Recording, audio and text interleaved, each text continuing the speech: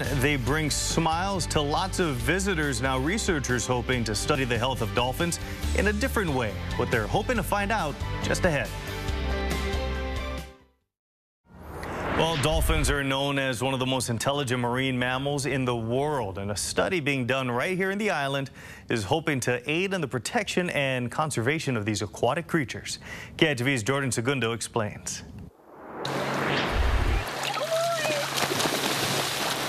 The Dolphin Quest Oahu team at the Kahala Hotel and Resort has teamed up with marine biologists to study the lung health of these marine mammals.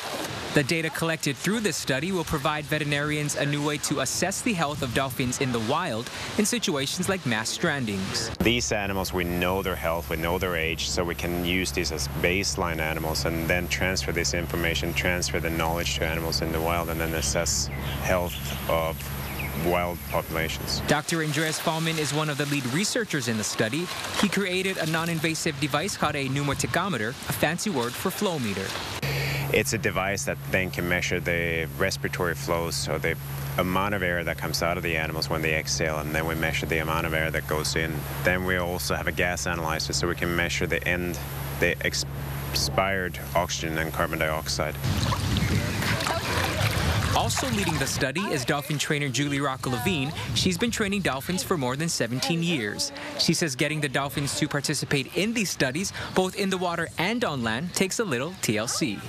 It's all been accomplished through positive reinforcement and basically taking the end behavior and breaking it down into these small, achievable steps. For everyone involved, they say it's a step into the protection and conservation of these beloved marine mammals. Our training philosophy is based on trust.